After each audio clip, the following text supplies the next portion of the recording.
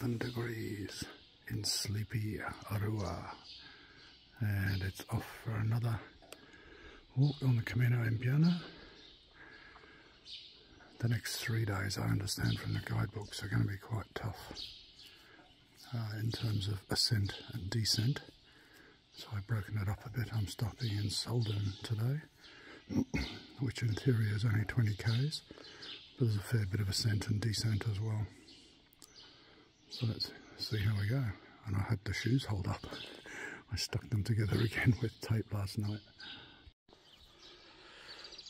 Sleepy A Rua. So it's a Sunday morning. Saw some guys setting up what looks like to be a weekend market or something. The cockerels are awake. Just met 2 other pilgrims. This German couple who started in Zamora, just up there ahead. And there's 2 Spanish and a Russian who left my hostel early this morning. I saw an Italian. I think there's a few more. I saw more on day 1, but whether they were all just out for a day or so, I'm not sure. Anyway, let's move on. Today's a fairly hard day for me. Maybe not for most people. Oh, it's the best part of the day, isn't it? I love dawn. Just let this car go past. So I think today is sort of beside the road and then up into the mountains.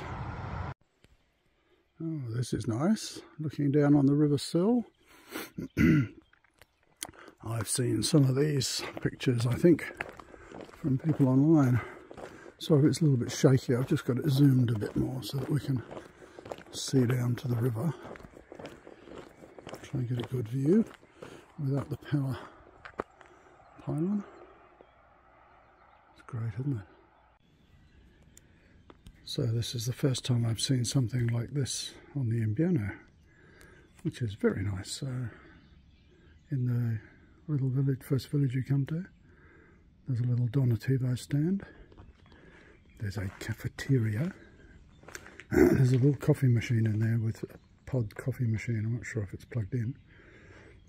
But there's fruit and fruit juice. There's a stamp. There's a little book to leave a note. And to leave some cash in there.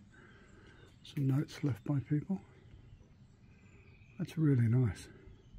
Because there's no facilities along here, so it's really nice. I just had a juice and I took an apple. So I'm going to sit at the end of the village and have an apple. So thank you for that, whoever put this here. It's really thoughtful.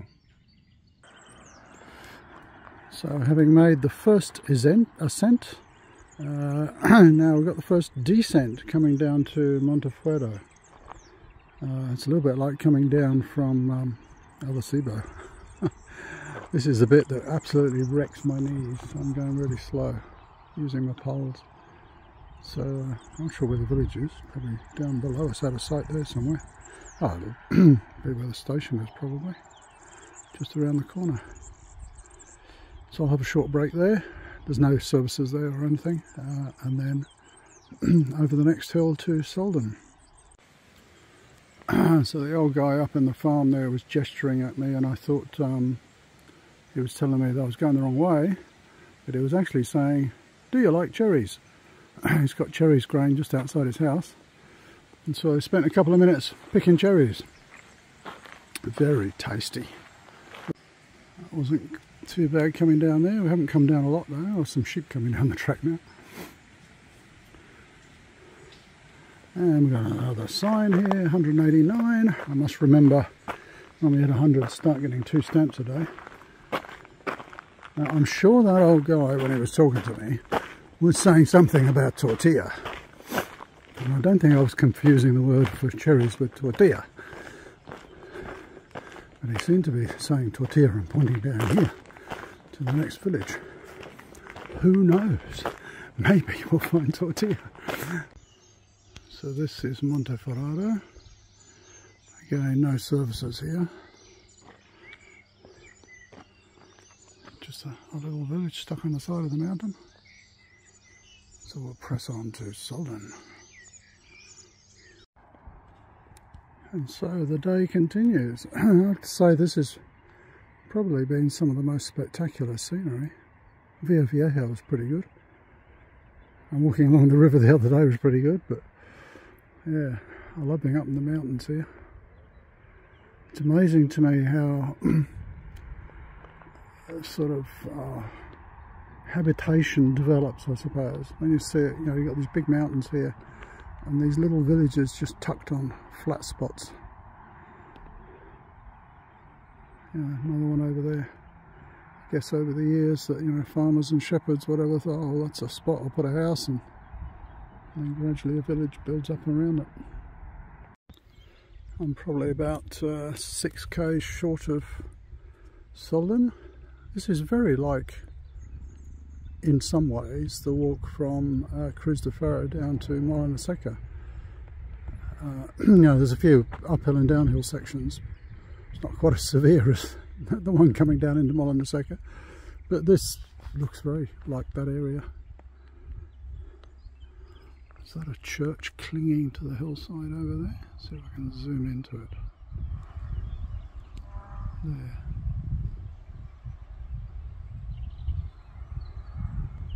Let's keep going.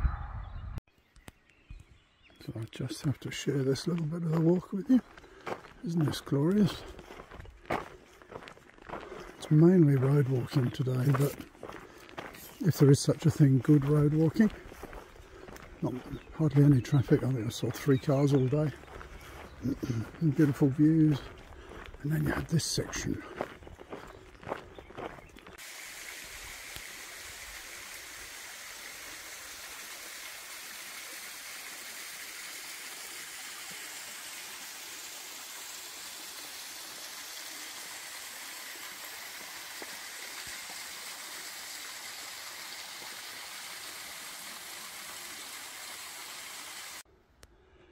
Oh, I've got to stop to catch my breath. I'll tell you one thing, if you've walked the Camino Frances and you like day one, the last hour or so on this route have been like walking up to Horizon. It's not quite as steep, but bits of it are very like that. And it's endless. On and on and on and on. Oh, it's about the 3rd car I've seen all day.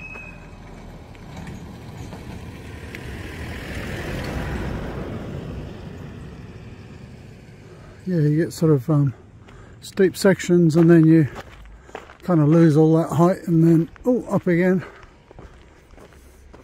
I think there was one section where there was sort of, actually I think the maximum ascent today is only about 200 metres, which, you know, 600 feet is a fair bit. There's lots of sort of smaller ascents and descents, which kind of takes it out of your legs a bit. Now, where are we going up here?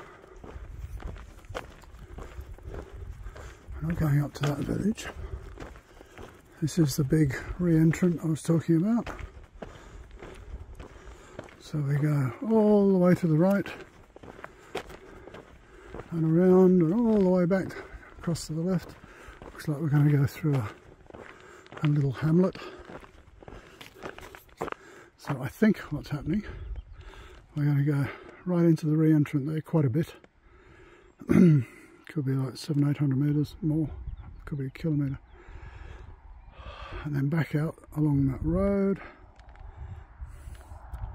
And then I think we're going to go over that hill and drop down to Soldon. At least that's what I reckon, looking at Maps Me and the contours and stuff. So look at this. I'm in a little village just short of Soldon called Bendillo, and apparently there's no services on this route today, but look at this. In Casa Martina you can get a menu del dia. Gee, I wish I'd known about that. Let's drop in and have a look anyway. I've got all my food and stuff with me and I have to get to Soldon, but oh, a piece of tortilla would go down alright, wouldn't it? I wonder where Casa Martina is, probably up here. or is it in the next town? So I did find Casa Martina. It was just somebody's house at the top of the hill with another sign on the door. To be honest, I've got so much food and stuff in my pack, I didn't bother stopping. I was very tempted, but you know, there's a sign there which said ring the bell, and I just thought, oh, it'll delay me a bit. I've had lots of stops already, but hopefully Martina makes a go of it, and more people will know that there's actually a place to get snacks and drinks on the way.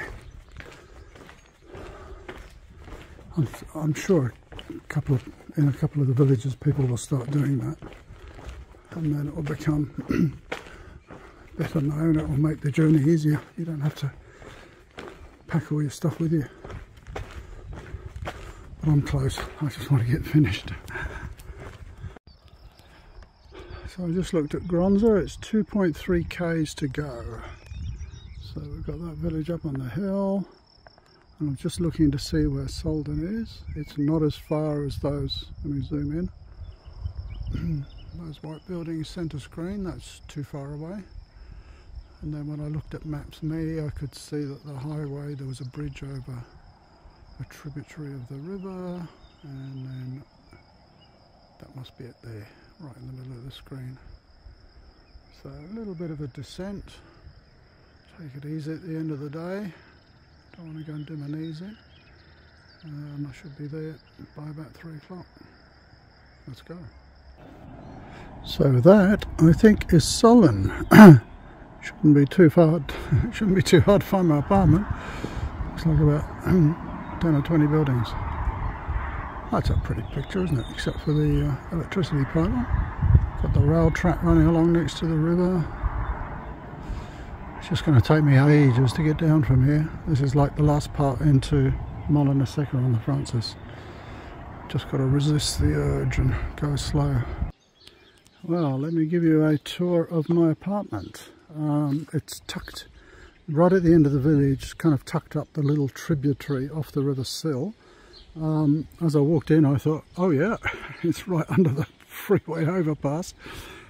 You don't actually hear it in the building. So let me just give you a quick tour in case you were thinking of staying here. I mean, for pilgrim accommodation, it's not cheap. It's 60 euros. But if there was more than one of you. So there's the river, complete with geese. So it's more tourist accommodation. People come here for water sports and stuff. There's a little picnic area down there. But for me, it worked out really well because I just didn't want to have to go over another mountain range to the next town, which is another 6 k's. So I really got to try and keep down to about 20 k's a day if I can over these mountains. So it worked out well. So the only downside here is there's no bar or shop or anything like that.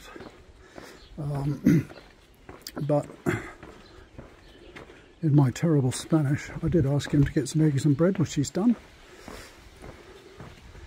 And he's got coffee making stuff as well.